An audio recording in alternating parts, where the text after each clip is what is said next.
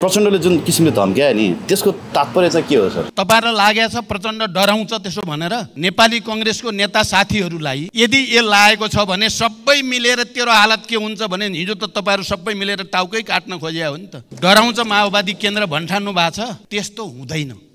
सक्नुहुन्छ मिल्नुहोस्। माओवादीले सत्ता पाएन भने माओवादीहरुले के लागेको छ भने अर्को 20 वर्ष हामी शासन गर्छौं भन्ने छ। सत्ता पाएन भने एकचोटी सत्ता खुसखुस त कांग्रेस र एमालेले न्यू खोजेर प्रचण्डजीको सत्ता खुस्काइदिए भने अर्को 20 वर्ष म मजासँग शासन गर्छु भन्ने उलाई थाहा छ त जानकारी। सेना र पुलिसको एक्सिस नहुँदा त उनले त्यत्रो जनयुद्ध गरेर सेना र पुलिसका मान्छेलाई दास बनाए। छलफल गरेर आक्रमण हुन्थ्यो। सेना हैन माओवादी छलफल गरी आक्रमण हुन्थ्यो। एकअर्कालाई सूचना आदान प्रदान गर्थे माओवादी र सेनामा। अनि फेरि यो त अचम्मको कुरा गर्नु। यो अनि यहाँ त नेतृत्व नै सम्झौता गर्छ। बन्दुक दिनलाई के गर्नु पर्यो? खोज्दिन बन्दुक छोडेर भागत भन्दियो, बन्दुक लिएर माओवादी जान्थ्यो। सेटिङमा हो त पनि सबै सेटिङ। त्यतिखेर त प्रचण्डले सेटिङ गरेर चलाए भने अहिले त के प्रचण्ड 3 चोटी प्रधानमन्त्री भइसके। प्रचण्डजीहरूलाई अप्ठ्यारो पारेर म शासन हातमा लिन्छु भनेर शेरबहादुरजीहरू अथवा केपीजीहरू अथवा राप्रपाका साथीहरू कोही बुरुक गर्छन् यहाँतिर, ए म हुँ गणतन्त्र फाल्ने भनेर। प्रचण्डजीले चाहेको व्यवस्था बाहेक यहाँ अर्को व्यवस्था अहिले आउन सक्ने स्थिति नै छैन र देशभित्र च्यालेन्ज गर्न थालेका छन्। सक्छौ? लात्ताले हान्छौ। के गर्न सक्छौ तिमी? मिल। हिजो भने त्यही होइन, मिलेर देखाउ न भनेर भने। को राजनीतिक दल कति बेला कोसँग मिल्छ भन्ने कुरा हरेक राजनीतिक दल स्वतन्त्र छन् आफ्नो हिसाब किताब राख्न। फाइदा हुन्छ भने मिल्ने हो, राजनीतिक रूपले आफूलाई हित हुन्छ भन्ने देखियो भने, यदि त्यस्तो लागेन भने त्यो गठबन्धन छोड्ने हो। तपाई नेपाललाई कम्प्लिट कम्युनिस्टकरण उत्तर कोरिया हुनबाट जोगाउने हो भने हैन प्रचण्डजी त उत्तर कोरियै बनाउन चाहनुहुन्छ बिस्तारा। प्रचण्डजी Are you sure? माओवाद सबभन्दा सजिलो राजनीतिको आधार हो गरिब देशहरुमा। जुन देश गरिब छ, जहाँ किसानहरूको बहुमत छ, जुन देशमा बेरोजगारी छ, जुन देश हिरोइजममा विश्वास गर्छ, त्यहाँ सबभन्दा बेसी राजनीतिको व्यापार हुने चाहिँ माओवादी व्यापार हो। प्रचण्डलाई साथ नलिनु भने एमालेहरू लखेटिन्छन् गाउँबाट। ढाडमा टेकेर टाउकोमा हान्ने भन्ने नीति त फेरि पनि माओवादीले लिन्छ हैन। कम्युनिस्ट सिद्धान्तलाई विश्वास गर्ने पपुलेसन छ हामीसँग।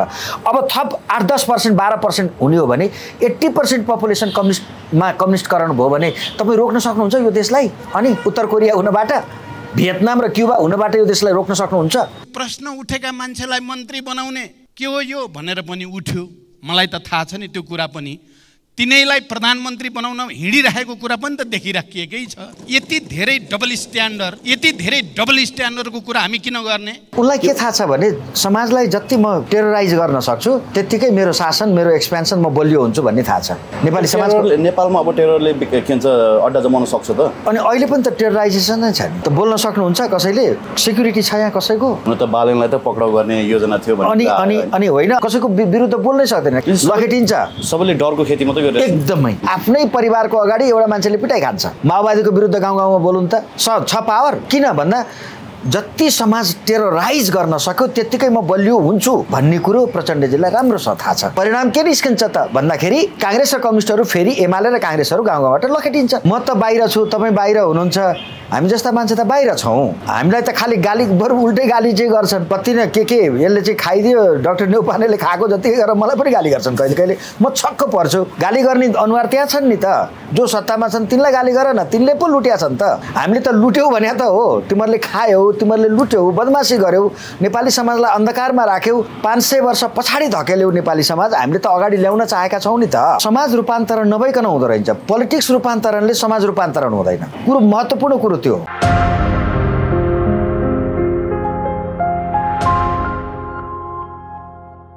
दर्शकवृन्द नमस्कार। pnpkhबर.com को यो विशेष श्रृङ्खलामा हामीसँग डाक्टर गोपीलाल नेउपानेजी हाम्रो साथ हुनुहुन्छ। डाक्टर साहब, यहाँलाई हार्दिक स्वागत छ। धन्यवाद। नमस्कार। आराम हुनुहुन्छ डाक्टर साहब? ठिक छ। प्रचण्डले उथलपुथल पार्नुभयो होइन, हिजो फेरि तेस्रो पटक विश्वासको मत लिन सफल हुनुभयो। 158 जनाले चाहिँ उहाँलाई विश्वासको मत दिएका छन्। कसरी सम्भव भयो सर? प्रचण्ड 32 सिटको प्रधानमन्त्री भएर पनि उहाँको पछाडि सबैलाई दौडाइरहनु भएको छ होइन, यो चाहिँ अचम्मै भयो भन्दैछन् कि? होइन, यस्तो छ, अप्ठ्यारो के छ भने नेपालको राजनीति चाहिँ थ्रेटमा आधारित राजनीति हो। जनतालाई जसले असाध्यै टेरोराइज गर्न सक्यो, जसले आतंक सिर्जना गर्यो, त्यसको पक्षमा नेपाली जनमत तयार हुन्छ। र प्रचण्डसँग त्यो समाजलाई अनस्टेबल पार्ने समाजलाई आतंकित पार्ने क्षमता प्रचण्डजीसँग छ। उहाँ सत्तामा नहुने हो भने उहाँले सडक आन्दोलन सुरु गर्नुहुन्छ, गाउँ गाउँमा उहाँका सबै पहिलाका जुन स्ट्रक्चरहरू छन् सांगठनिक स्ट्रक्चरहरू जो छन् YCL होइन अथवा यी सबै उहाँले आफ्नो किसिमले फेरि त्यसलाई एक्टिभेट गर्नुहुन्छ र फेरि पनि प्रचण्डजीले अस्थिरता नै ल्याउने हो। त्यो सम्भव छ र आजको युगमा आजको दिनमा त्यो सम्भव छ र? अब त मोडर्न तपाईँको टेक्नोलोजीको होइन आइटीको युग आइसक्यो, टेक्नोलोजीको युग आइसक्यो, कम्युनिकेसनमा डेभलपमेन्ट यत्रो बढी भइसक्यो होइन। हिजो जसरी जनयुद्ध गरेका थिए 52 सालमा त्यसै गरी प्रचण्डले फेरि जनयुद्ध गर्न सक्छन् त? किनभने हिजो संसदको रोस्टरमा उहाँले बोल्दै गर्दा के भन्नुभयो भने तपाईँहरू त हिजो मेरो टाउको काट्नको लागि पनि त मिल्नु भएकै हो, हिम्मत छ भने मिलेर देखाउनुहोस् न त, मिलेर देखाउँदा हुन्छ, माओवादीलाई नहेपे हुन्छ भनेर उहाँले भन्नुभयो। अब फेरि तपाईँले भने जस्तो उहाँले त्यो टेरोराइज गर्न सक्ने वातावरण हुन्छ त आजको युगमा? जनताले पत्याउँछन् होला त? प्रश्न यो छ नि सर। अब मैले मेरो अहिलेको विश्लेषण, मेरो अहिलेको नेपालको राजनीतिको विश्लेषण चाहिँ कस्तो छ भने युवराजजी, तपाईँको अहिले पनि नेपाली माइन्डसेट चाहिँ हिरोइजम खोज्ने माइन्डसेट हो हाम्रो। हिरो खोज्ने, समाजमा एउटा हिरो खोज्ने, त्यो त हामीले प्रश्न देखिरहेछौँ नि। अनि को चाहिँ हिरो हो त भन्दा जसले उथलपुथल ल्याउन सक्छ त्यो चाहिँ हिरो हो। चाहे त्यो उथलपुथल पोजिटिभ होस् अथवा नेगेटिभ होस्, जसले अस्थिरता सिर्जना गर्न सक्छ होइन, त्यो प्रति मान्छेको आकर्षण अहिले छ। चाहे त्यो अस्थिरता त्यसले नेगेटिभ रिजल्ट दिन्छ कि त्यसले पोजिटिभ रिजल्ट दिन्छ, रिजल्टतिर नेपाली समाजको ध्यान गएकै छैन, केवल हिरोइजमतिर मात्रै ध्यान गएको छ। र त्यो हिरो खोज्ने क्रममा नेपाली समाजले कहिले पछिल्लो कडी त दुर्गा प्रसाई नै एक किसिमले हिरोको रूपमा, नेपाली समाजले कहिले दुर्गा प्रसाईमा हिरोइजम खोज्यो होइन, कहिले रवि लामिछानेमा खोज्यो, कहिले बालेन शाहमा खोज्यो, कहिले ज्ञानेन्द्र साईमा खोज्यो होइन। त्यो हिरोइजमको प्रतीक्षामा नेपाली जनता छ होइन। त्यसको कारण चाहिँ के हो सर? मतलब हामी छ नि, एउटै व्यक्तिले सबै कुरा गरिदिन्छ, एउटै व्यक्ति हिरो भएर जन्मिन्छ र उसले नै चाहिँ तपाईँको सिस्टमलाई स्मुथली अगाडि लैजान्छ अथवा देश विकासमा चाहिँ महत्त्वपूर्ण योगदान दिन सक्छ भन्ने जुन हाम्रो माइन्डसेट छ नि, त्यसको एक्चुअल रिजन के हो सर? यसको अहिलेको स्थिति के भयो भने पहिलो कुरो त नेपालमा पर्सनल सेक्युरिटी छैन। व्यक्तिको सम्पत्ति र उसको व्यक्तिको जीवनको संरक्षण यो नेपालको कानुनले कहिले पनि गरेन। त्यसैले संरक्षण खोज्न उसले कतै न कतै हिरोको पछाडि लाग्नुपर्ने भयो, अथवा उसले छाता खोज्यो। नेपाली समाजले कतै न कतै छाता खोज्यो, यसले मेरो सेक्युरिटी गरिदिन्छ, मेरो सम्पत्तिको रक्षा गर्छ, मेरो जबको सुरक्षा गर्छ, मेरो लाइफको सुरक्षा गर्छ, मेरो भविष्यको सुरक्षा गर्छ भन्ने जो प्रति उसले विश्वास गर्यो त्यसैप्रति मान्छेले एउटा एक किसिमले ऊ प्रतिको मोह मान्छेले देखाइरहे। एउटा किन त्यो भयो त भन्दाखेरि यदि मान्छे इन्डिपेन्डेन्ट हुने हो भने इन्डिपेन्डेन्टली म एक्ट गर्छु, इन्डिपेन्डेन्टली व्यापार व्यवसाय गर्छु, इन्डिपेन्डेन्टली म जब गर्छु भन्ने कन्फिडेन्स नेपाली जनतामा भइदिएको भएदेखि यो हिरो खोज्न हिँड्दैन थिए। म इन्डिपेन्डेन्ट पनि बाँच्न सक्छु यो देशमा होइन, नेता बिना पनि बाँच्न सक्छु अथवा एउटा छहारी बिना पनि बाँच्न सक्छु भन्ने चाहिँ भएन, किनकि कानुनको शासन भएन। कानुनको शासन हो भने व्यक्तिको सम्पत्तिको रक्षा हुन्थ्यो, उसको जीवनको रक्षा हुन्थ्यो, त्यो भएन नम्बर 1। अर्को कुरो यसमा के रह्यो भने नेपाली सोसाइटी चाहिँ अहिले पनि 16औं शताब्दीकै सोसाइटी हो। 16औं शताब्दीको एकदमै 16औं शताब्दीकै प्राचीन समाज हो नेपाली समाज। 5 शताब्दी पछाडि छौँ हामी एकदमै। युरोपियनहरूले जतिखेर नेपालको आजको स्थिति थियो त्यो युरोपहरू 14औं 15औं शताब्दीको युरोप हो अहिलेको। हाम्रो वे अफ थिङ्किङ, हाम्रो प्याटर्न, लाइफस्टाइल होइन, यो सबै हेर्दाखेरि 15औं 16औं शताब्दीको युरोपतिर हामी अहिले छौँ। त्यसैले हाम्रो समाज एकातिर किनकि असाध्यै एग्रोबेस्ड सोसाइटी हो हाम्रो, कृषि प्रधान देश भनेर भन्यौँ, अहिले पनि 21st सेन्चुरीमा पनि उद्योग प्रधान भनेनौँ हामीले, सर्भिस प्रधान भनेनौँ होइन, कृषि प्रधान देश भनेर भन्यौँ। एग्रो बेस्ड सोसाइटी चाहिँ त्यो ट्रेडिसनल नै सोसाइटी हो, त्यसले इनफ इन्फर्मेसन नै पाउँदैन, त्यो सोसाइटीमा इनफ इन्फर्मेसन नै पाउँदैन उसले, र जीवन पद्धति पनि अत्यन्तै दयनीय हुन्छ। जुन देशमा कृषि प्रधान देश भन्छौँ किसानहरूको जीवन पद्धति अत्यन्तै दयनीय हुन्छ। अब यो दयनीय जीवन पद्धतिबाट हामीले यसलाई ट्रान्सफर्मेसन त सोसाइटीलाई हामीले राज्य सत्ताले ट्रान्सफर्मेसन त गर्न सकेन। त्यसैले हाम्रो सोचाइ जुन छ यो सोचाइले नै हामीलाई प्रत्येक मिनेट पल पलमा पछाडि धकेलिरहेको छ। हामीले अगाडि जानै सकेनौँ। हामी कन्फ्लिक्टको एरामा बाँचिरहेका छौँ किनभने यो जुन मास कम्युनिकेसनमा 2010 पछाडि जसरी एउटा ड्रास्टिक चेन्ज भयो, प्याराडाइम सिफ्ट भयो। तपाईँले हेर्नुहुन्छ भने 2010 भन्दा अगाडि स्मार्टफोन बिरलैको हातमा हुन्थ्यो क्या। त्यस पछाडि अहिले जसरी हामी स्मार्टफोनको एरामा आएका छौँ होइन, त्यसमा जुन जति खालको एडभान्समेन्ट भएको छ त्यस पछाडि अहिले हामी एआईको एरामा आइपुग्यौँ होइन। यसले गर्दाखेरि हामी अगाडि सोच्न पनि बाध्य छौँ, तर केही कुराहरूले फेरि हामीलाई होल्ड ब्याक गरि पनि रहेको छ। हाम्रो मूल्य मान्यताहरूले हामीलाई होल्ड ब्याक पनि गरिरहेको छ। त्यसकारण हामी कन्फ्लिक्टको एरामा छौँ भन्न सक्छौँ। तपाईँले एकदमै सही। यसलाई अलिकति सिद्धान्तसँग जोडौँ। समाज चाहिँ जहिले पनि इक्विलिब्रियम खोज्छ, स्थिरता खोज्छ समाजले। तपाईँले त्यो लेभलमा समाजलाई हल्लाउनु पर्छ, फेरि त्यो फर्केर स्थिरतामा नआओस्। हामीले त्यो लेभलले हल्लाउनै सकेनौँ समाजलाई। र यसले जसरी तपाईँले यो रबरलाई तान्दाखेरि फेरि उसले आफ्नो ओरिजिनल तानिन्छ, तर फेरि आफ्नो ओरिजिनल छोड्ने बित्तिकै त ओरिजिनल पोजिसन गेन गर्छ नि, आफ्नो सेपमा आउँछ नि। नेपाली समाज चाहिँ त्यो आफ्नो सेपमा बसिरहने भयो। यसले अब हामीले तन्काउन खोज्यौँ। तपाईँले मैले गफ गरेर पत्र पत्रिकाले लेखेर होइन, नेसनल इन्टरनेसनल मिडियाहरूले कम्युनिकेट गरेर संसार देखाउँदाखेरि पनि समाज चाहिँ संसार देखेका मान्छे पनि अहिले नेपालमा छन्, छ्यापछ्याप्ती प्रशस्तै छन्। उनीहरूकै सोच पनि फेरि त्यो 16औँ शताब्दीकै छ। एक्ज्याक्टली। त्यो चाहिँ आफ्नो पोजिसन ती आफ्नो जसरी रबरले आफ्नो ओरिजिनल सेप लियो होइन, हामीले त्यो फेरि ओरिजिनल सेप लियो त्यसले। त्यसैले नेपाली समाजलाई चाहिँ अब यसरी तन्काउनु पर्यो ताकि त्यो फेरि ओरिजिनल गेन गर चुडियोस्। अब समाज चुड्याउनु पर्यो अब उसले, ताकि फेरि ओरिजिनल सेप लिन नसकोस्। तपाईँले जतिसुकै प्रयास गरे पनि समाजलाई इक्विलिब्रियम भन्छौँ हामी, न्युट्रल स्टेट समाजको। त्यो इक्विलिब्रियम समाजले खोजन्जेल प्राचीनतामा इक्विलिब्रियम खोजन्जेल पुरानै तरिकामा पुरानै कुरोलाई सत्य ठानेर ती चाहिँ जाँदाखेरि चाहिँ ठिक हुन्छ, चलिरहेको समाज चाहिँ ठिक हुन्छ, हामीले चेन्ज गर्नु हुँदैन भनेर यो माइन्डसेट लिन्जेल त तपाईँको समाज परिवर्तन त हुँदैन नि। अनि माइन्डसेटमा पनि किन यस्तो समस्या सर? हिजो एकजना व्यक्तिसँग कुरा गर्दै थिएँ, आफूलाई उहाँले राष्ट्रवादी भन्न रुचाउनुहुन्छ। एक हिसाबले उहाँको सोच विचारहरू मलाई राष्ट्रवादी पनि लाग्छन् होइन, तर उहाँले आफ्नो सन्तानलाई पनि यो देशमा रोक्न सक्नु भएन र बडो दुःख मान्दै हुनुहुन्छ मैले आफ्नै सन्तानलाई पनि यो देशमा रोक्न सकिनँ भनेर। यहाँले भने जस्तो यहाँ हरेक युवाहरू उकुस मुकुस फिल गर्छन्, किनकि जुन त्यो समाजको सोच विचार होइन, यहाँको तपाईँको परम्परासँग उनीहरू त्यो नयाँ टेक्नोलोजी नयाँ एडभान्समेन्टले उनीहरू उतापट्टि बढी आकर्षित हुन्छ। मेलबोर्नमा पुगे पछाडि चाहिँ उहाँको छोरीले के भन्नुभयो अरे भने मैले चाहिँ मुक्तिको सास फेरे बुवा भनेर फोन गर्नुभयो अरे कि। तपाईँले जसरी भन्नुभएको थियो नि उकुस मुकुस छन् यहाँ युवाहरू यो देश छोडेर जाने बित्तिकै उनीहरूले मुक्तिको सास फेरेको फिल गर्छन् क्या। तर फेरि तिनै युवाहरू फर्केर यो देशमा आउँदाखेरि अनि फेरि तिनै युवाहरू बिस्तारै त्यही समाजमा त्यहाँ मुक्तिको सास फेर्दा फेर्दै उनीहरू फेरि यही समाजतिर आकर्षित हुन्छन् सर। यसको कारण चाहिँ के हो? फेरि उनीहरूको सोचमा फेरि ब्याक टु त्यो बेसिस भने जस्तै उनीहरू फेरि त्यो कन्स्ट्रक्टेड सोचमै रमाउन चाहन्छन् कि। एक्ज्याक्टली।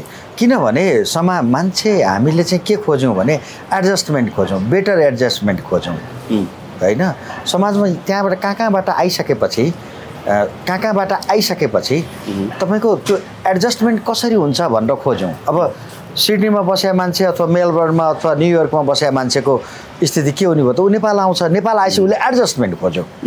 उसले केवल यसलाई चेन्ज गर्न खोजेन, यो रिभोल्युसन ल्याउन खोजेन, समाजलाई म बदल्छु भनेर भनेन। बरु न्युयोर्कमा एउटा क्यारेक्टर थियो, ऊ त्यो किसिमले ऊ त्यहाँ सेटिस्फाई थियो, त्यो ह्याप्पिनेस र त्यो सेटिस्फ्याक्सन चाहिँ म नेपालमा ल्याउँछु भनेर उसले भनेन।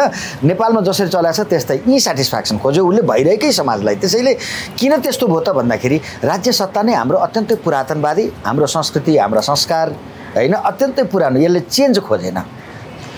पोलिटिक्सले धेरै कुरो डिटरमाइन गर्छ। हेर्नुहोस्, सरकारको आइडिया जस्तो हो आम नागरिकको आइडिया त्यही भन्छ। सरकारले जसरी थिङ्क गर्छ आम नागरिकले त्यसै गरेर थिङ्क गर्छ। तर सरकारलाई पनि थिङ्क गर्नको लागि त बाध्य बनाइदो रहेछ नि त। अस्ति एकजना मित्रसँग कुरा गर्दै थिएँ, उहाँले के भन्नुभयो भने मुठ्ठीभर मान्छेहरूले यो देश चलाउँछन्, तपाईँलाई के थाहा छ भनेर भन्नुहुन्थ्यो कि। किनभने जसले सोच दिन्छ, जसले समाजमा विचार प्रवाह गर्छ, ती विचार प्रवाह गर्नेहरू नै पुरातनवादी सोचमा विश्वास गर्छन् र समाजलाई अग्रगामी दिशामा जान दिनु हुँदैन, समाजको मूल्य मान्यतालाई त्यही पुरानै भ्यालुजमा हामीले बाइन्ड गरिराख्नुपर्छ भन्ने विश्वास गर्छन् भने ती विचार दिनेहरूकै पनि त समस्या होला नि सर। हो, अब जस्तो अब तपाईँले जुन किसिमको विचार दिइरहनु भएको छ त्यो विचारमा सहमत त सबै हुन सकिरहेका छैनन् हो होइन अब उहाँहरूले जुन किसिमको विचार दिइरहनु भएको छ सरकार पनि त्यसबाट इन्फ्लुएन्स त हुँदो रहेछ नि त फेरि सर हो अब जस्तो अहिले जुन गठबन्धनमा समस्या आयो त्यो गठबन्धनको समस्या मूलभूत रूपमा चाहिँ जुन महासमिति बैठक काङ्ग्रेसको थियो त्यो काङ्ग्रेसको बैठकमा चाहिँ हिन्दू राष्ट्रको एजेन्डामा चाहिँ केही व्यक्तिहरूले साइन गरे होइन हजारभन्दा बेसी व्यक्तिहरूले साइन गरे भन्ने विषय नै प्रमुख हो भन्छन् कि भित्री कुरा चाहिँ तपाईँको फेरि उनीहरू पुरातनवादी सोचमा अथवा यो धर्मनिरपेक्षतालाई हटाउनुपर्छ भन्ने विषयमा गए भन्ने विषयले वाम तपाईँको शक्तिहरू चाहिँ एक ठाउँमा आए भनिन्छ होइन अब हिजो फेरि उहाँहरू परिवर्तनको पक्षमा हुनुहुन्थ्यो आज फेरि उहाँहरूकै मेम्बर्सहरू चाहिँ परिवर्तनलाई फेरि उल्टाउनुपर्छ भन्ने पक्षमा हुनुहुन्छ भनेपछि समाजलाई उहाँले राइट दिशामा लानु भएको रहेछ कि रहन्छ भन्ने कुरा त पुनर्मूल्याङ्कन गर्नुपर्ने अवस्था आएन र हो एकदमै उहाँहरूलाई यो राजनीतिमा तपाईँले एकदम किन परिवर्तन भएन त यो सोच नै किन खराब छ भन्ने कुरो सोच खराब जनताको लागि चाहिँ उहाँहरूको सोच खराब हो हाम्रो नेतृत्ववर्गको काङ्ग्रेस एमाले माओवादीका साथीहरूको जनताको एङ्गलबाट हेर्दा चाहिँ उहाँहरूको सोच खराब हो तर उहाँहरूकै लागि चाहिँ उहाँकै सोच ठिक छ किनभने समाजलाई जति पुरातन शैलीमा राखिरह्यो जति जगडाएर राख्यो त्यत्तिकै उहाँहरूलाई फाइदा छ त्यसैले परिवर्तनको कुरो मुखले बन्ने मात्रै हो के गर्दा जस्तै हिन्दू समाज हुँदाखेरि पनि उहाँलाई नै हिन्दू राज्य हुँदाखेरि पनि उहाँहरूलाई नै फाइदा थियो हिजो को थियो त अरू त आएको थिएन नि त शासनमा त उहाँहरू नै हुनुहुन्थ्यो नि आज सेकुलर होइन के भन्छ यसलाई धर्मनिरपेक्षता हुँदाखेरि पनि त फाइदा त उहाँहरूलाई नै छ नि अब यदि यो धर्मनिरपेक्षताले उहाँहरूलाई फाइदा दिन छोड्यो भने उहाँहरू फेरि हिन्दूमा जानुहुन्छ त्यसैले तपाईँ उल्टाए पनि पल्टाए पनि चिट पनि मेरो पट पनि मेरो जता गए पनि उहाँहरूकै हो किन समाजलाई त उहाँहरूले कम्प्लिट कन्ट्रोल गर्नु भएको छ नि त नेपालको 60% त्यो जो विचार दिनेहरू छन् तिनीहरू पनि पोलिटिकल पार्टिजबाटै गाइडेड छन् भन्न खोज्नुभयो पोलिटिकल पार्टीबाटै गाइडेड छन् पोलिटिसियनहरू र पोलिटिकल पार्टीका अब कोही विचार दिनेहरू छन् भने ती कार्यकर्ता हुन् विचारै छैन नि जस्तै कसैले बोल्दा नेकपा एमालेको भोइस बोल्छ कसैले नेपाली काङ्ग्रेसको भोइस बोल्छ होइन अब नामै किन लिनु पर्यो र होइन नेपाली काङ्ग्रेसको भोइस बोल्ने इन्डिपेन्डेन्ट होइन इन्टेलेक्चुअल्स भन्ने साथीहरू हामी चिनिहाल्छौँ नेकपा एमालेको भोइस बोल्ने पनि हामी चिन्छौँ नेकपा माओवादीको भोइस बोल्ने पनि हामी चिन्छौँ उहाँहरूले त पार्टीको लाइन बोल्ने हो होइन त सर होइन यो समाज नि त्यो इन्टेलेक्चुअल्सहरूले नै बिगारेको हो कि जस्तो लाग्छ कि एक्ज्याक्टली सत्यको पक्षमा कहिले उभिनु भएको एकदमै सही कुरो गर्नुभयो त्यसैले इन्टेलेक्चुअल्स भनेको मैले कहिले तपाईँसँग मैले कुराकानी गर्दाखेरि भन्छु नि इन्टेलेक्चुअल्स भनेको यो फेक मान्छेहरूको आइडिया हो सिभिल सोसाइटी भनेको फेक मान्छेहरूको आइडिया हो यो सिभिल सोसाइटी जुन अर्गनाइज सिभिल सोसाइटी हुन्छ त्यो अर्गनाइज सिभिल सोसाइटीले त समाजलाई त पछाडि धकेल्ने हो नि त त्यसले अगाडि ल्याउँदैन किनभने उसले त एक्जिस्टिङ सिस्टमलाई च्यालेन्ज गर्दैन नि existing इकोनोमीलाई existing political socio economic स्टेटसलाई उसले च्यालेन्ज गर्दैन नि उसले च्यालेन्ज गर्नुपर्ने चाहिँ के त भन्दाखेरि सोसियो इकोनोमिक स्टेटसलाई च्यालेन्ज गर्नुपर्ने उसले के गर्छ पोलिटिक्सलाई च्यालेन्ज गर्छ र आफू बेनिफिट लिन्छ पोलिटिक्सलाई च्यालेन्ज गर्दा बेनिफिट आउँछ समाज त्यो हो त्यसैले इकोनोमिक स्ट्याटसको बारेमा त इन्टेलेक्चुअल्सहरू बोलेको देखिँदैन एकदमै धेरै देखिँदैन अलिअलि अब पूर्व गभर्नरहरू केही पूर्व तपाईँको भनौँ न इकोनोमिक्ससँग रिलेटेड पर्सनहरू बोलेको देख्छु तर इन्टेलेक्चुअल्सहरूले पनि उहाँहरूलाई खान पुगेको छ भन्दैमा सबै जनतालाई खान पुगेको छ भन्ने सोच त राख्नु भएन जस्तो लाग्छ कि मलाई होइन हो एकदमै तपाईँले मलाई कस्तो लाग्छ भने यहाँ सबै बिकाउ माल भए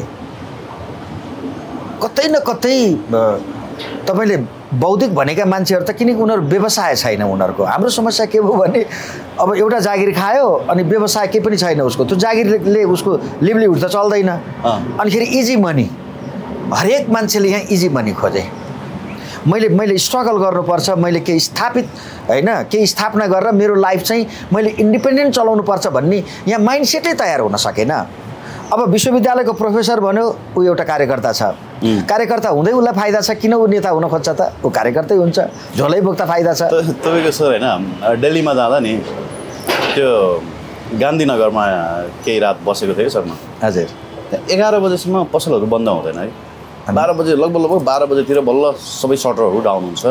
भोलिपल्ट बिहान चाहिँ 12-11 बजे मात्रै तपाईँको मार्केट ओपन हुँदो रहेछ।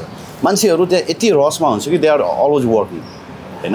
अब अरू देशमा त डबल शिफ्ट ट्रिपल शिफ्ट काम हुन्छ, नाइट शिफ्ट हुन्छ होइन, मर्निङ शिफ्ट हुन्छ, इभिनिङ शिफ्ट हुन्छ, डे शिफ्ट हुन्छ होइन, 4 शिफ्टमा काम हुन्छ।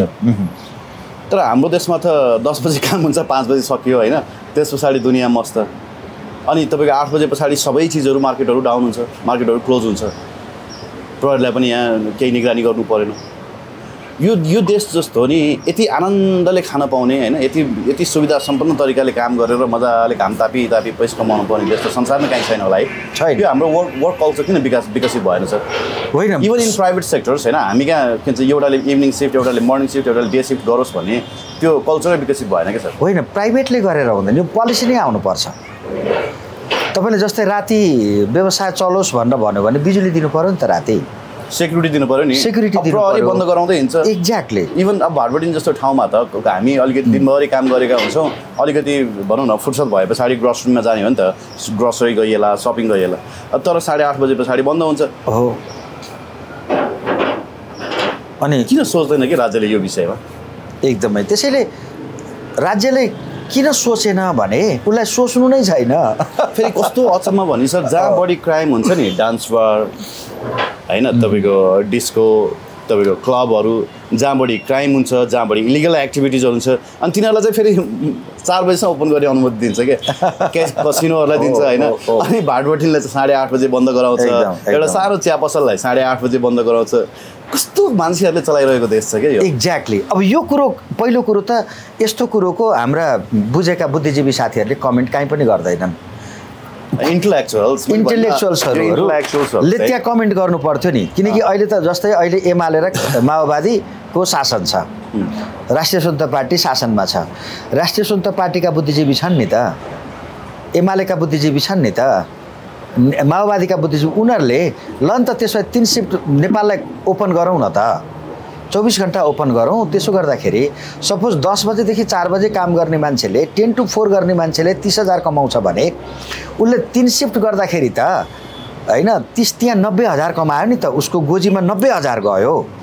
आवश्यक पर्नेले 3 शिफ्ट काम गर्छ, नपर्नेले 2 शिफ्ट गर्ला, कसैले 1 शिफ्ट गर्ला। आफ्नो अनुकूलतामा पैसा जिडिपीको एक्सप्यान्ड गर्न त मान्छेले पर्चेज गर्नु पर्यो नि त, सर्भिस किन्नु पर्यो, सामान किन्नु पर्यो।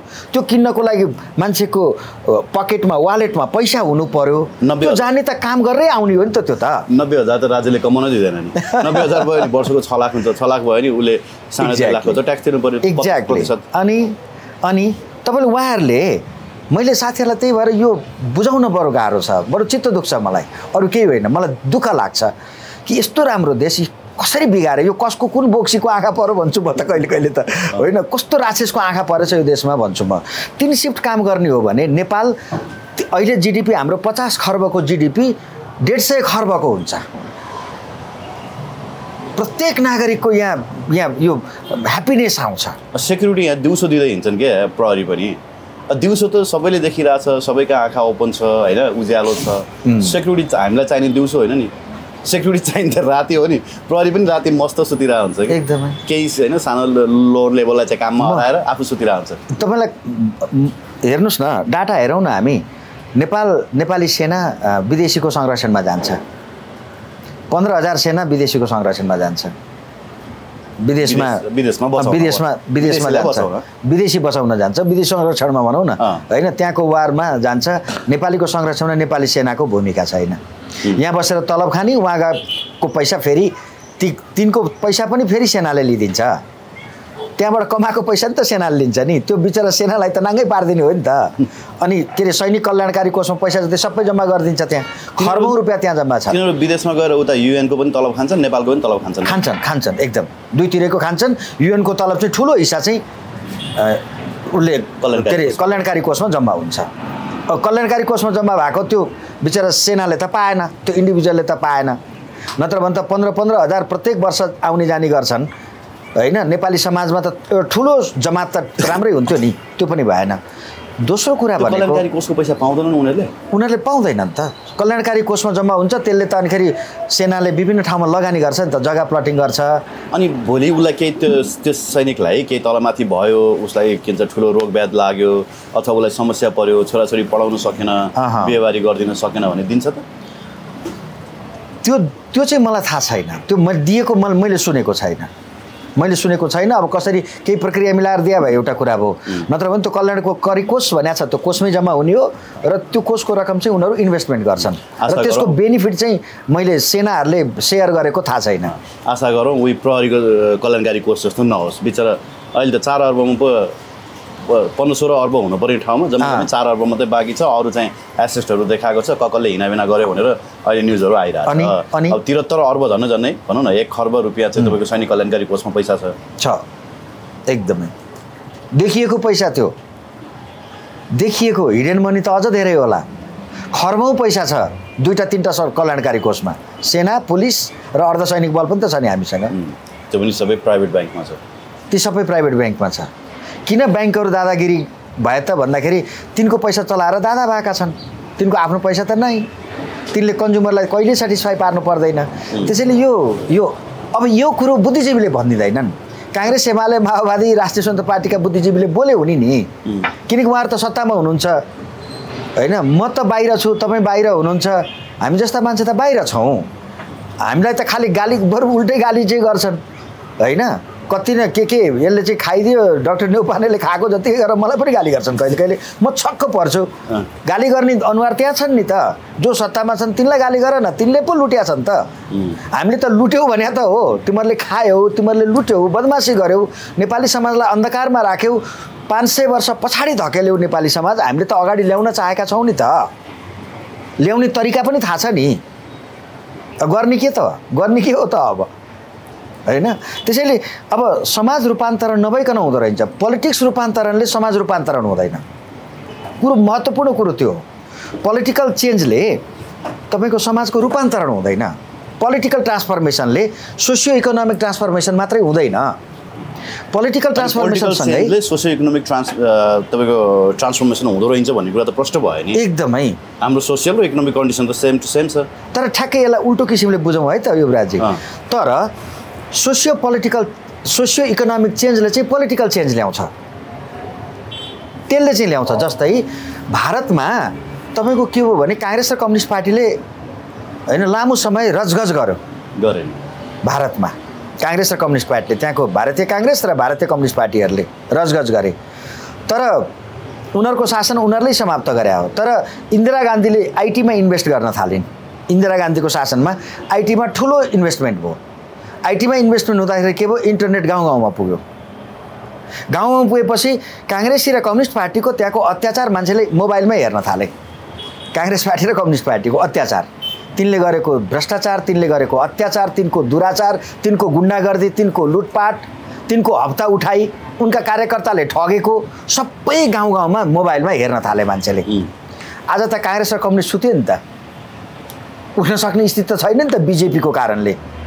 त्यसैले तपाईँ टेक्नोलोजीको जति विकास गर्छौँ हामी त्यत्तिकै तानाशाही शासनहरू ढल्छन्। यद्यपि बिजेपी पनि टेक्नोलोजी क्याप्चरिङमा लागेको छ भन्ने कुराहरू आइरहेको छ होइन। तपाईँको किसानको आवाज बोलिदिने 4000 जनाको सामाजिक सञ्जाल चाहिँ बन्द गराइदिएछ बिजेपीले। अब यस्तो छ, तपाईँले त्यसलाई कसरी बुझ्नु भएको छ? यो बिजेपीले के गर्यो भने अहिले अब आम नागरिकलाई पनि दिउँ, खास गरिकन खालिस्तान मुद्दावाला जो भारतीय किसानहरू हुन्, पन्जाबका भनौँ न, पन्जाबी किसानहरू हुन्, ती किसानहरू चाहिँ भारतीय काङ्ग्रेस र कम्युनिस्ट पार्टीसँग बढी सम्बन्धित छन्। त्यसैले राजनीति त्यहाँ त्यो किसानहरूको आन्दोलन भन्दा नि राजनीतिक आन्दोलन हो त्यो। त्यसैले त्यो कुरो मोदीहरूले राम्रोसँग बुझेको छ र त्यसलाई डिफ्युज गरिदिएको छ अहिले। ठिक छ, त्यता नजाउँ सर,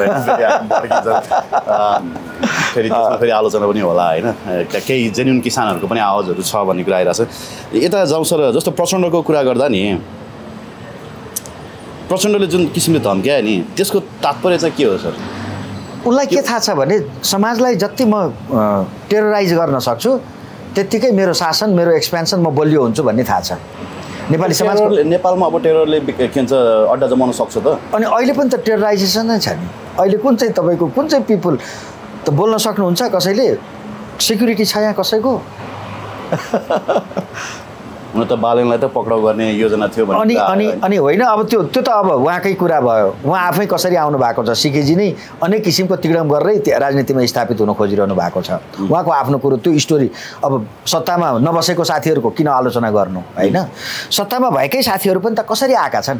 कसैले मिडियालाई म्यानिपुलेट गरेका छन्, मिडियामा टेरराइज गरेका छन्, कसैले आम नागरिकलाई टेरराइज, कसैको विरुद्ध बोल्नै सक्दैन। काङ्ग्रेसको विरुद्ध बोल्ने गाउँ गाउँमा को छ? लखेटिन्छ। सबैले डरको खेती मात्रै गरिरहेछ एकदमै। चाहे काङ्ग्रेसको विरुद्ध बोल्ने कोही हुन्छ सोसाइटीमा, कसले बोल्न सक्छ? एमाले बोल्न सक्छ? बोल्न थाल्ने बित्तिकै ऊ कुनै न कुनै अर्गनाइज जानुपर्छ, नभए त्यहाँ गोदाइ खानुपर्छ। ऊ आफ्नै परिवारको अगाडि एउटा मान्छेले पिटाइ खान्छ। ल त काङ्ग्रेसको विरुद्ध कोही बोलोस्, एमालेको विरुद्ध कोही बोलोस् त, माओवादीको विरुद्ध गाउँ गाउँमा बोलुन् त, छ पावर। किन भन्दा जति समाज टेरराइज गर्न सक्यो त्यत्तिकै म बलियो हुन्छु भन्ने कुरो प्रचण्डजीलाई राम्रोसँग थाहा छ। र उनले हिजो अस्ति जुन संसदमा उहाँले भन्नुभयो, तपाईँले अघि नै उदाहरण दिइसक्नु भएको छ, सक्छौ मिल न। उनलाई के थाहा छ भने उनीसँग सबै इन्फ्रास्ट्रक्चर होइन, आजभन्दा 17-18 वर्ष अगाडि 20 वर्ष अगाडिको जुन स्ट्रक्चर उनीसँग थियो, पोलिटिकल स्ट्रक्चरहरू, ती सबै जिउँका त्यौँ छन्। त्यो उनी रिभाइभ गर्छन्। हुन्छ के त परिणाम के निस्किन्छ त भन्दाखेरि काङ्ग्रेस र कम्युनिस्टहरू फेरि एमाले र काङ्ग्रेसहरू गाउँ गाउँबाट लखेटिन्छन्।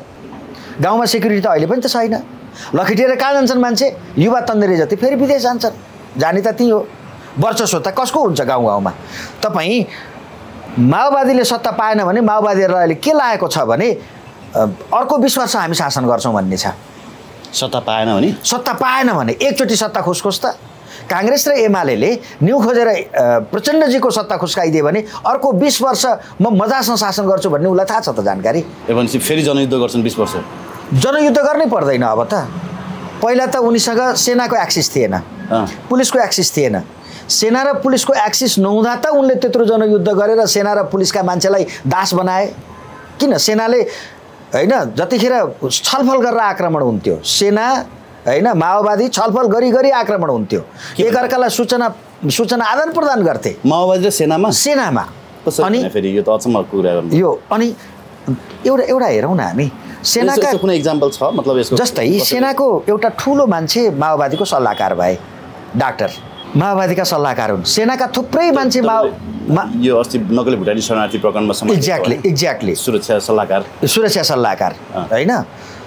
थुप्रै माओवादीका के अरे सेनाका प्रमुखहरू माओवादीको होइन क्यान्टोनमेन्टको म्यानेजमेन्टदेखि सारा कुरो गर्नेमा उनीहरूको हर्ताकर्ता उनीहरू छन्।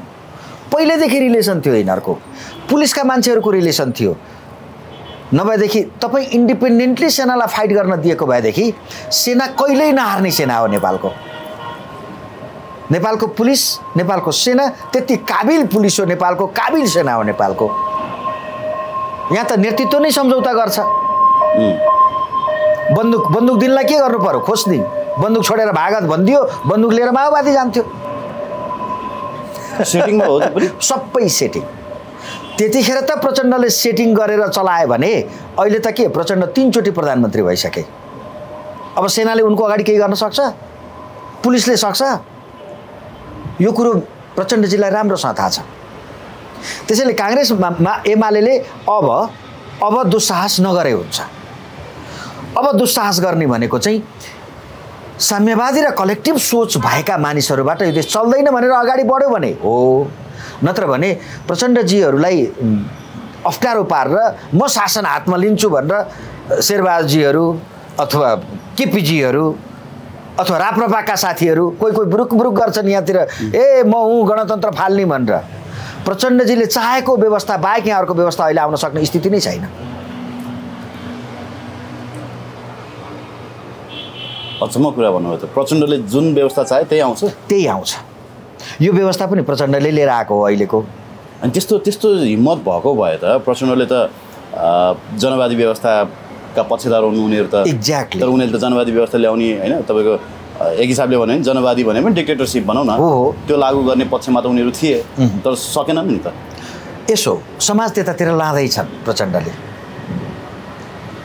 प्रचण्डको भिजन अनुसार नै समाज गाइड भइरहेछ एकदमै शुद्ध प्रचण्डको भिजन अनुसार नै समाज गाइड भइरहेछ यसो 2-4 जना बोल्ने कराउने बनाइयो केही दिनको लागि हो यदि हामीले सिद्धान्तमा फाइट गर्न सकेनौँ भने प्रचण्डजीको सिद्धान्तमा फाइट गर्न सकेनौँ भने त्यहाँ त्यसलाई सपोर्ट गर्ने एमालेको सिद्धान्तमा फाइट गर्न सकिएन त्यसलाई सपोर्ट गर्ने काङ्ग्रेसीको सिद्धान्तमा हामीले फाइट गर्न सकेनौँ भने बिस्तारै समाज चाहिँ जनवादीकरण नै अहिले पनि जनवादीकरण नै हुँदैछ समाज र अहिले त अब विश्वविद्यालयका भिसीहरू उनले आफूले राखिसकेका छन् अहिले उनी बढी खुलेर आएका छन् प्रचण्ड बढी बलियो भएर आएका छन् किनकि इन्टरनेसनल सपोर्ट पनि उनले अहिले क्याटर गरे जस्तै भारतको समर्थन अहिले मोदीजी प्रचण्डको विरोधमा धेरै जान सक्ने स्थिति छैन उनले मोदीलाई कन्फिडेन्समा लिएका छन् किनकि गेरु बस्दादेखि गर्न हुने नहुने सबै कर्म उनले गरेका छन् इन्टरनेसनल कम्युनिटीमा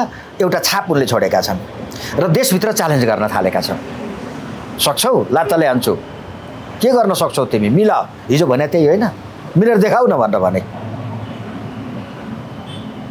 देखाऊ हामी सडक र सदनमा जान्छौँ उनका सबै स्ट्रक्चर बाँकी छ त्यसैले नेपालको समस्या के हो भने नेपाली समाज नै सिङ्गो समाज नै लेफ्ट ओरिएन्टेड पोलिटिक्सबाट गाइडेड छ सच यो कुरा गर्दा नि अब यो राष्ट्रवा भन्ने पार्टी लेफ्ट हो कि राइट हो त कि मिडलमा हो अब यता लेफ्टहरुको त तपाईलाई जहिले पनि तपाईको जसपा हैन यो तपाईको जसपा यो अर्को समाजवादी के भन्ने छन् एमाले र माओवादी एक ठाउँमा आए उनीहरु सिद्धान्त त लेफ्टमै थिए लेफ्टमै भयो भनौँ न राष्ट्रपा चाहिँ यहाँ अड म्यान आउट भएको छ नि त हुन त त्यो गठबन्धन अस्वाभाविक होइन हिजो काङ्ग्रेसमा पनि भएकै हो तपाईले त अझ काङ्ग्रेसलाई पनि लेफ्टमै भन्नुहुन्छ तर राष्ट्रपा चाहिँ के हो त फेरि उनीहरु आफूलाई राइट भन्छन् हैन राइट हुन्छ उनको डकुमेन्टले राइट बोल्दैन उनको डकुमेन्टले बोल्दैन डकुमेन्टमा चाहिँ त राष्ट्रिय स्वतन्त्र पार्टी समाजवादी पार्टी भनेर लेखेको छ उहाँहरूले डकुमेन्टमा लेख्नु भएको छ र हेर्नु समाजवाद र गैर लेफ्ट छुट्याउने चाहिँ एजुकेसन र हेल्थको पोलिसीबाट एउटा मेजर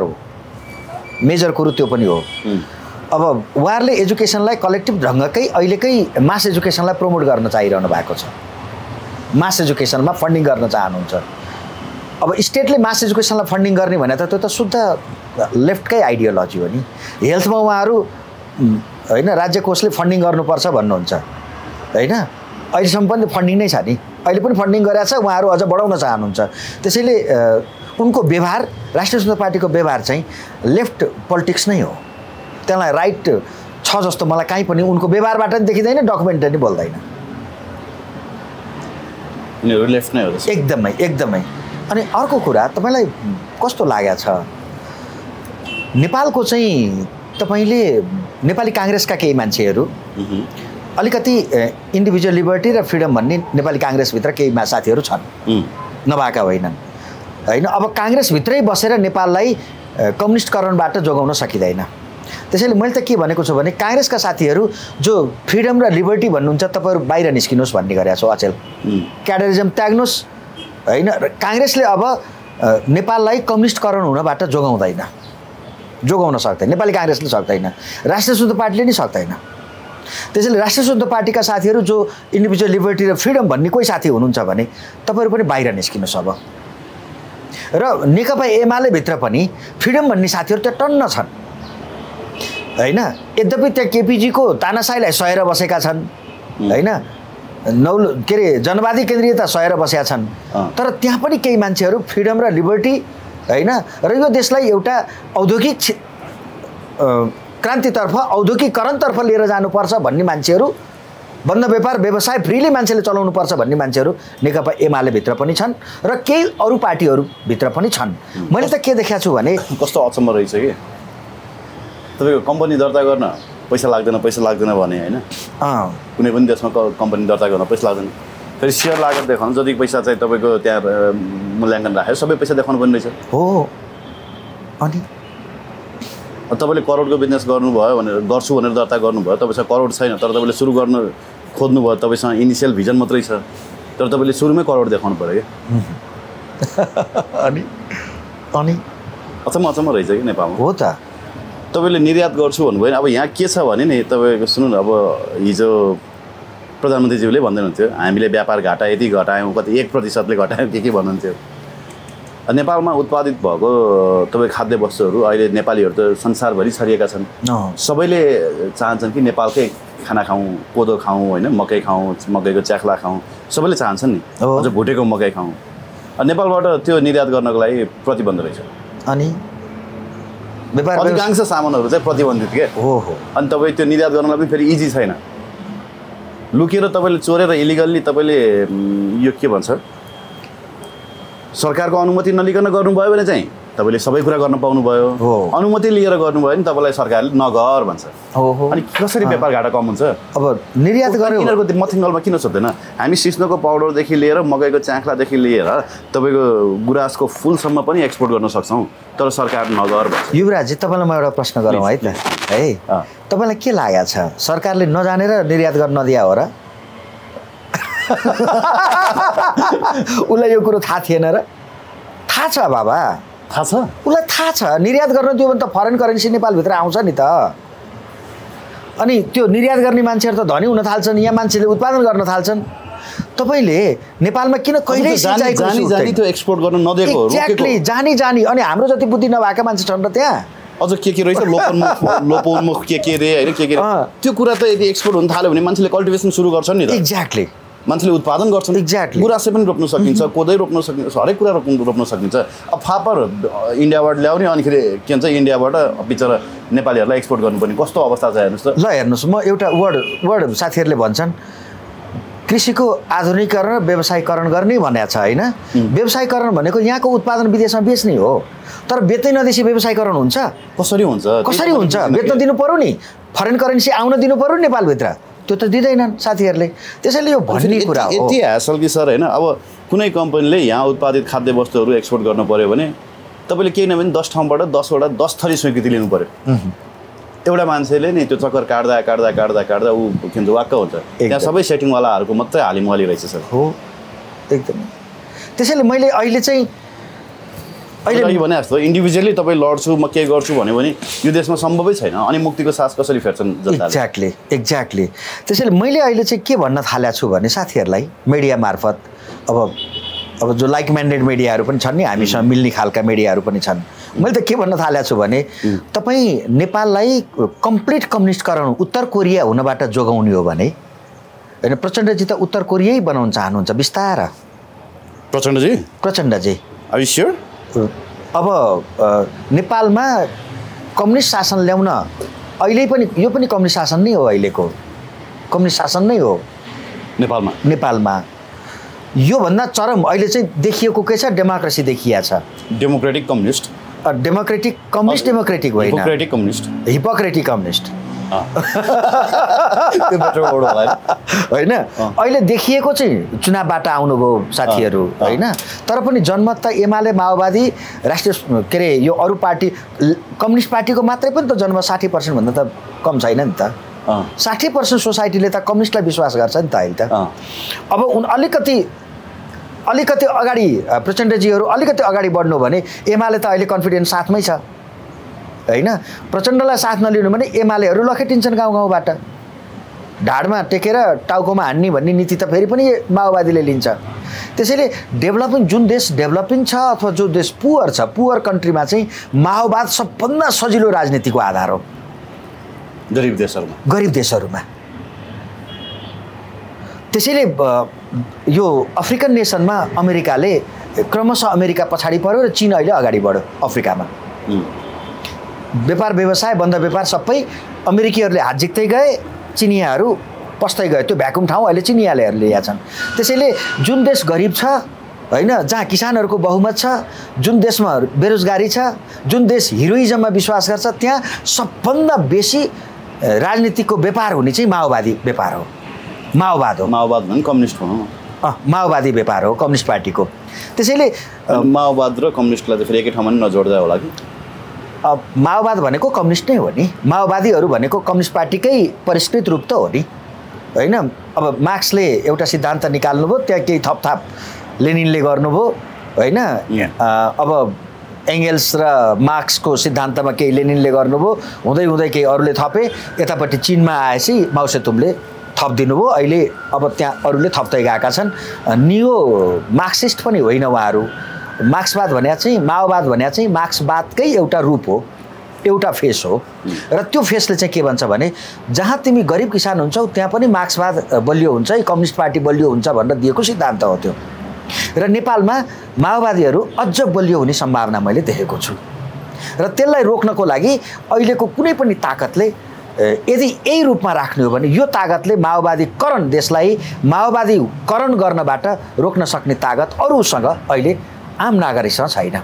किनकि पपुलेसन नै 60% पपुलेसन त लेफ्ट ओरिएन्टेड होइन, कम्युनिस्ट सिद्धान्तलाई विश्वास गर्ने पपुलेसन छ हामीसँग। अब थप 8-10% 12% हुने हो भने 80% पपुलेसन कम्युनिस्टकरण भयो भने तपाईँ रोक्न सक्नुहुन्छ यो देशलाई? अनि उत्तर कोरिया हुनबाट, भियतनाम र क्युबा हुनबाट यो देशलाई रोक्न सक्नुहुन्छ? त्यसैले अहिलेको समस्या, अहिलेको पोलिटिकल इस्यु के हो भने यसलाई फर्दर कम्युनिस्टकरण हुनबाट जोगाउनको लागि हामीले गरिबीको इस्यु कसरी उठाउने, अहिले उठाउनु पर्ने कुरो त्यो हो।